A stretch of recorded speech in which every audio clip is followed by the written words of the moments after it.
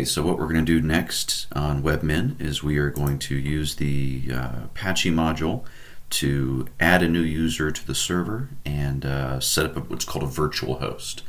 A virtual host is a cool way for your web server to host multiple websites on one IP address. It's cost effective since multiple IP addresses usually cost you money, and it's a little easier to work with.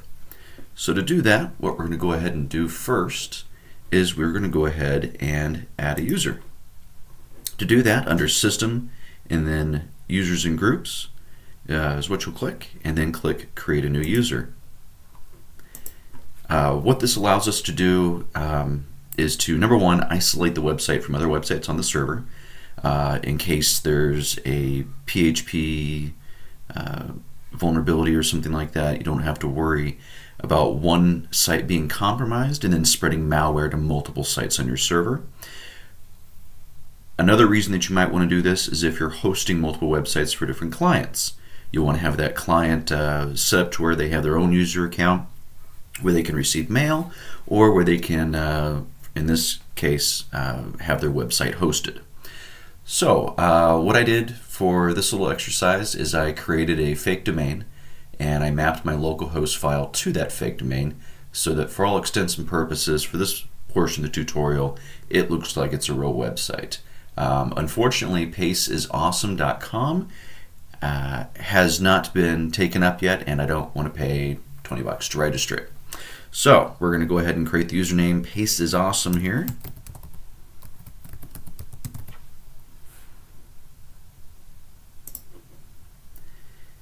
And we're going to go ahead and leave the home directory at automatic, the user ID at automatic.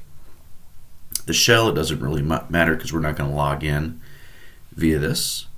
And we're just going to set a password here.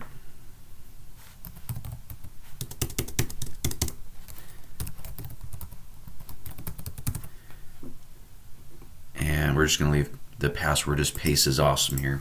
So we'll be sure to kill this user account before this video comes out so that no one logs into this server here. From here we have password options such as when the password expires, the maximum days that the password can be set to a specific password, the minimum days, etc. Usually you don't want to set these, especially if you're going to have a client connect to your server. You don't want to have them deal with changing their password all the time. Although it's a good idea for security, nevertheless in the real world tends to create issues when you're forcing your clients to change their passwords constantly. From here, for group membership, you can add them to an existing group or set up a new group with the same username, which is typically what you'll go with. One advantage to setting up group membership is if you have a website that is edited by multiple logins. So for instance, you'll have a developer that logs in, you have the client themselves, and you have a web developer that logs in addition to the script developer. You'll want to give them separate user accounts to separate everyone, but put them all in the same group. In this case, paceisawesome.com is just going to be the same group and same user, paceisawesome. So from here, upon creation, we're going to create the home directory, copy template files, and create the user and other modules. And then we hit create.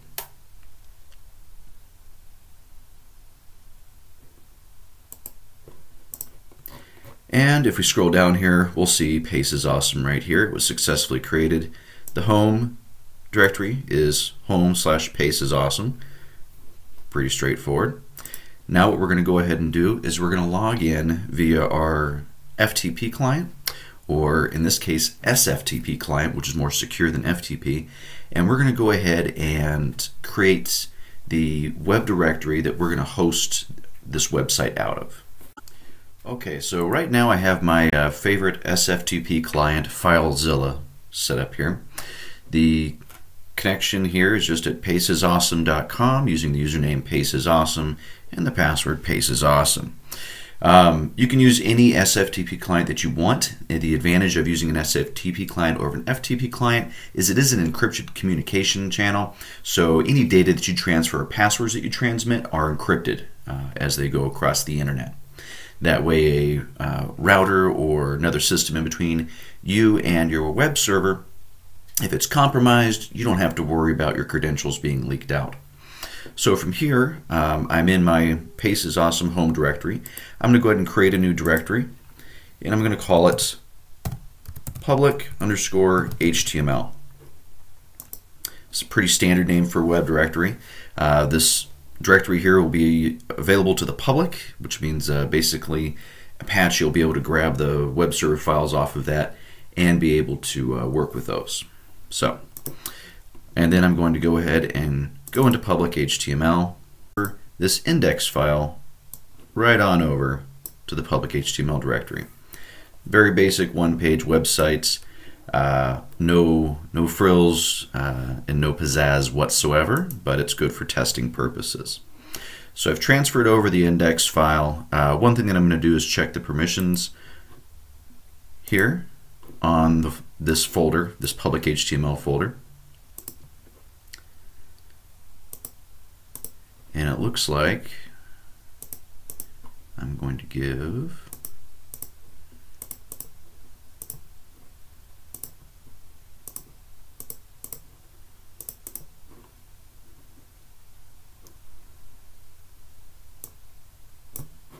folder 775. So what that basically means is that the user account's able to edit that file, the group is able to edit that file, but the world is not able to edit that file. So if another script from another website tries to make changes on this website, it will not be able to.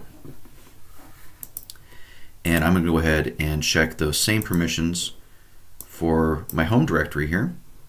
What I want to be able to do is to read, write, and execute for me, my group, and give the public only read and execute privileges.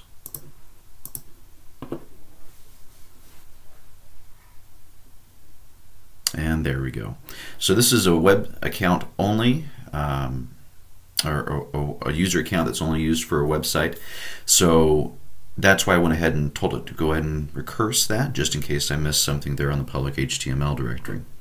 And we're going to go ahead and close my favorite FTP client here.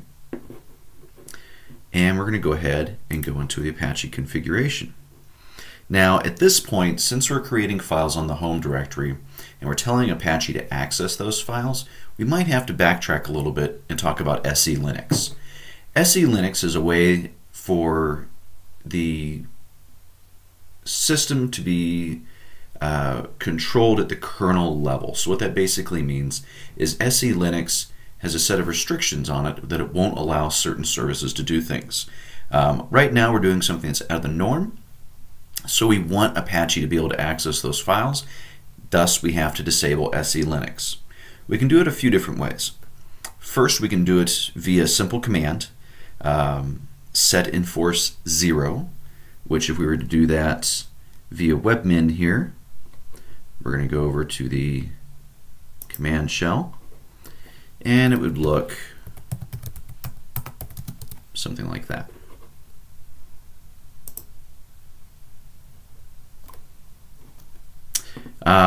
However, on reboot, this is not going to be retained.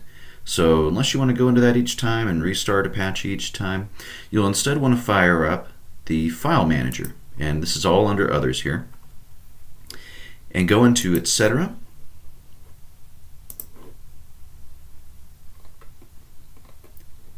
SE Linux, and then config.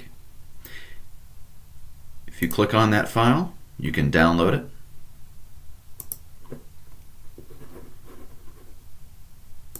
And just drag that window over here. And this is what the file looks like.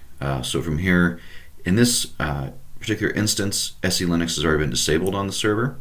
If it doesn't show disabled here, it usually will show targeted. And that's what you want to change over to disabled. From here, you can save it and then upload it, again using the file manager here. Or my personal favorite is just to hop onto the server and just edit the file manually. However, this tutorial assumes a couple of things. Number one, that you might not be comfortable navigating a system shell. And the other being that you probably just don't want to. That's why you want to learn Webmin to begin with. So, now that we've disabled SE Linux, we're going to go to the Apache configuration again.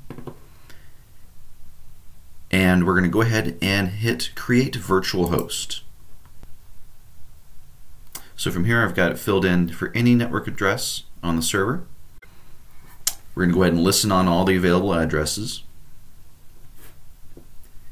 Port is left at the default. The document root we're going to change to home.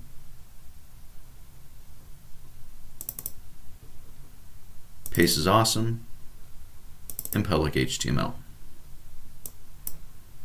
So we've got it set there. Server name we're going to set to paceisawesome.com. And when it says add virtual server to file, I really don't want to add it to my http.conf file. Instead, I want to add it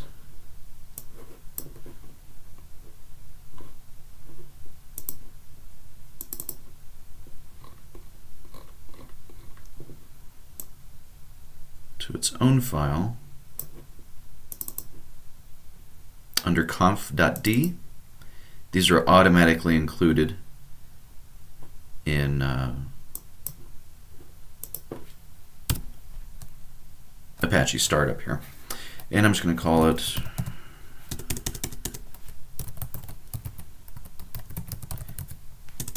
paceisawesome.conf. And I'm going to be lazy and copy the directives from an existing website that I already have. Apply the changes. So from here, Apache's been restarted. It didn't complain about anything. So now what I'm going to go ahead and do is open up an incognito window. The advantages of this when I'm doing web server testing is it doesn't store any cookies, any cache files, or anything like that. So if my website's changed and even hitting refresh sometimes doesn't reflect those changes, pop open an incognito window and then you'll be able to see the changes on the website. So we're going to go ahead and go to paceisawesome.com, and from here we can see that the virtual host is working. It's just that sample index file that I put on there, just saying how awesome I really am. So at this point with Apache, we've created a virtual host, we've created a user account for that virtual host as well, and we're serving files. So we're good to go from here. From here we can add additional virtual hosts if we want. Or what I'm going to go ahead and do is clean up after myself here. So I'm in the Apache web server configuration here. I'm going to go ahead and click on the checkbox next to the virtual host paceisawesome.com and click delete. Pretty easy. I'm going to apply the changes here. And now, so that no one hacks my server or anything like that, I'm going to go over to users and groups and get rid of that Pace is Awesome account, which had the super secure password of Pace is Awesome. So from here we're going to go ahead and delete the selected users after I've clicked the checkbox here. And then just confirming here, we're deleting the user and other modules as well. And I'm going to go ahead and nuke the home directory because I don't want any traces of this left. From here we can go to the file manager because we're going to confirm that everything's taken care of and wiped out there. We're going to go to the home directory, and then from here we can see that the paceisawesome.com account has been removed. All that we have is the empty or dev.emptyhikes.com account, which is hosted under the username Chris. So from there we're good to go. If we go back to the Apache web server configuration, we can also, under the global configuration, change things such as the Apache username and group. Usually you don't want to do that though. We can also manually edit the Apache configuration file. By that we can also drill down to the virtual host file.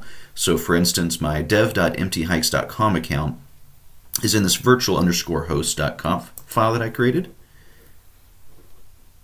So if I select that file and then click Edit Directives, this allows me to change any of the directories or log file locations. It allows me to add custom rules. So for instance, this rule here prevents an attack called the trace track attack for a cross-site scripting vulnerability. So anytime I add a vhost, I always add that in there. If you ever have a security scanner such as Nessus scan your server, it'll flag it if you don't have that on there. So from there, it just prevents a common method of attack. But other than that, that's just about all that there is to the web server configuration within Webmin for Apache. You can restart the server, you can stop it, you can add virtual hosts, you can edit the virtual hosts, and you can change the existing configuration. This concludes the video on editing the Apache configuration within Webmin. If you haven't already installed Webmin, you'll want to see the first video that I had on this series. That went over actually installing Webmin via the SSH shell console. And then from there, the rest of the videos go on the different modules that we have, such as MySQL, the SSH configuration itself, etc. Speaking of the SSH server configuration, one possible issue that you might run into, depending on which server image your server is based off of, is that whoever wrote that image might have disabled password authentication via SSH. So one thing that we can check is to go into the SSH server under the Server tab, and under Authentication, we want to make sure that Allow Authentication by Password is set to Yes. Otherwise, that might cause issues logging in via SFTP. If you ran into issues with that earlier, that's the way to fix it. Well, other than that, this concludes the video. Have a great day.